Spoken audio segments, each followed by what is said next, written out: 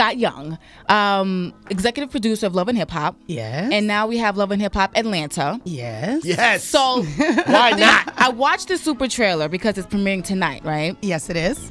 8 o'clock, VH1. And the thing that gets me is that Stevie J's on the show. Yes. Former producer, bad boy. He used to date Eve. Yes. So is he dating Eve on the show? What's going on with that? No. I mean, that was a long time ago. He and Eve stopped dating after the videotape. No, I don't know. It's been quite some time. Bow, bow, bow. So now Stevie J's on the show, but there seems to be some weird love triangle between his girlfriend. How long has he been with her? Well, they've been on and off, it seems, for about 14 years. I think during one of their periods of not being together was when the whole Eve thing happened. So they've been together for a very long time, on and off. And then he seems to be cheating on her with stripper / his artist, Jocelyn or somebody. Yeah, in Stevie's mind, it's not cheating. It's just sharing the love. And he's doing that openly on the show. Yeah. Okay, Yeah. real quick, I don't know who you guys are talking about. Stevie J? Hello. Stevie J? I haven't cared about a Stevie J record for a decade. So why don't you tell me what is going to make this show interesting as compared to the other shows of a similar nature? Okay. Well, the one thing about this show is we have couples on. You know, a lot of times you hear it from the woman's perspective. The man is not even represented, nowhere to be found. So in this show, we have a lot of the couples. So I think that dynamic makes it very different. But the other thing is people always think it's always about the big names, you know, getting the person with the most credits.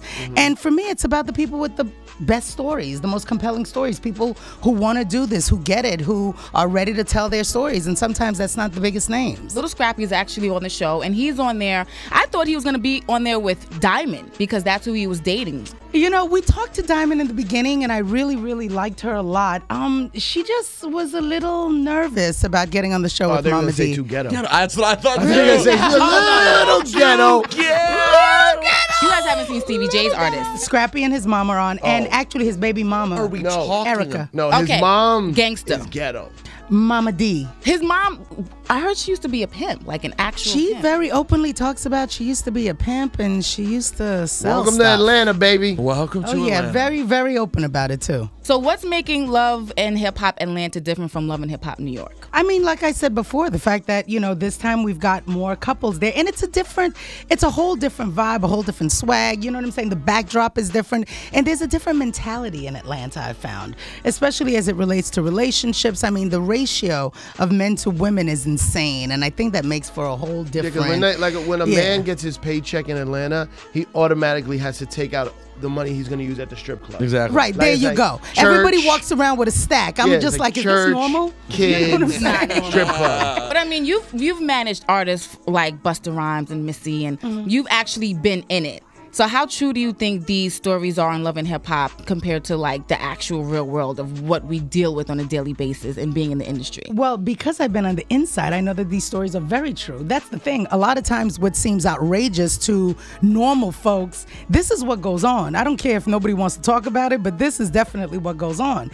And when I went to Atlanta, the stories that were unfolding there, we couldn't even keep up with how quickly things were happening and how quickly things were changing. What I try to do with this show to make it just slightly different is string together the stories so that they feel cohesive. You know, it's not just a bunch of little pods of scenes that have nothing to do with each other. It's trying to tell a story from beginning to end.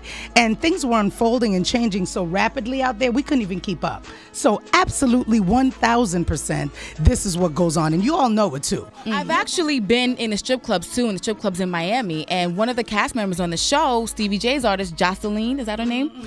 Her name, I saw her in the strip club. Her name was Chanelica. Chanelica, yep. That was her.